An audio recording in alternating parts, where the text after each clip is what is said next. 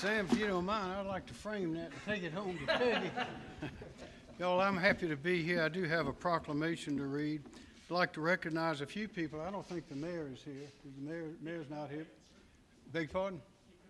Could make it. Well, he's done a great job, and we appreciate that. And the Lieutenant Governor's here, and Senator Graham and Congressman Timmons. We're glad to have those as well as all these other notables that are here. Of course, most everybody in South Carolina is notable. Sam, as you mentioned, we're making progress. We're way outpacing other states. And one reason, the main reason, the reason people come to do business in South Carolina is because of the people. They all say that. And they say the people of South Carolina are different. And when people are looking to invest millions and billions of dollars, they're looking for people to do the work for their companies, and they're coming to South Carolina. So we're in a great place. We were smart with the virus. We did not shut down. We slowed down where we had to. But because of that, we're able to speed back up quicker than other places. We've not locked anybody out of businesses. And those that have been significantly hurt, we're doing everything we can to see to it that we help them get back on their feet. It's like Muhammad Ali said one time to a young fellow, he said, "Champ, didn't George Foreman or Joe Frazier knock you down one time?" He said, "Son, I've never been knocked down. I'm either up or getting up." And that's the way we are. We've never been knocked down. We're not going to be knocked down because we're strong people. And what we're doing here with the life sciences and bioscience is another example of that. I'm happy to be here. These jobs that Sam was referring to, on average, life science jobs pay more than $78,000. Those are the kind of jobs we like, and the continued development and success of the life science industries in South Carolina will produce prosperity, health, and happiness for years to come. So I have a proclamation that I'll read, and it reads as follows. State of South Carolina, Governor's Proclamation.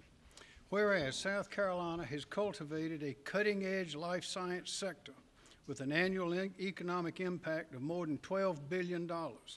And whereas more than 800 firms and over 43,000 professionals are directly involved in the research, development, and commercialization of innovative healthcare, medical device, industrial, environmental, and agricultural biotechnology products.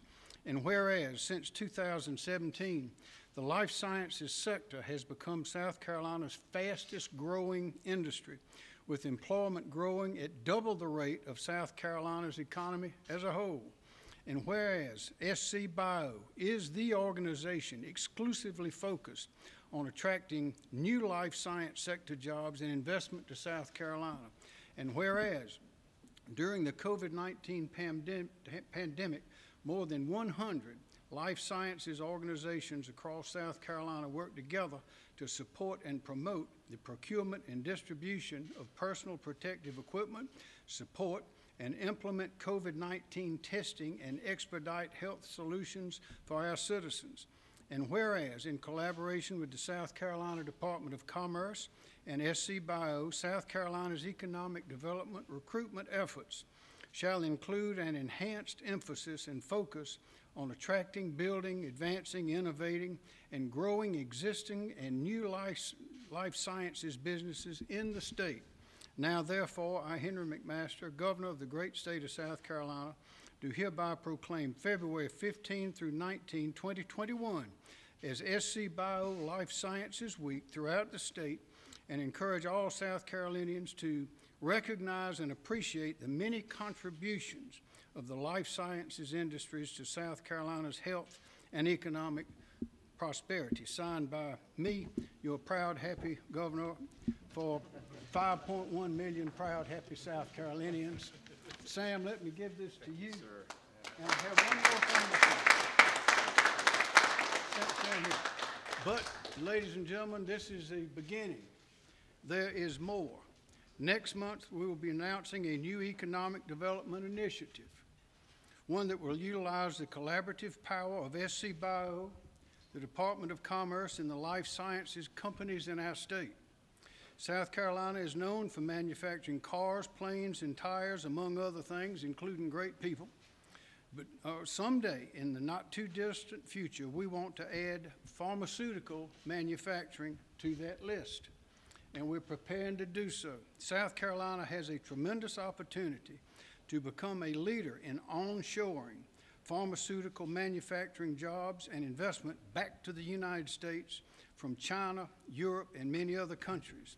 Senator Graham and Congressman Timmons, among others, have been leading the charge by pushing the idea of onshoring many types of manufacturing back to the United States, especially in light of the COVID-19 pandemic. So like other innovations across the spectrum of our economy, this will require that our state invest now in early childhood education and making college affordable and accessible so that we have the skilled workforce needed to compete for future jobs and investment like the pharmaceutical manufacturing.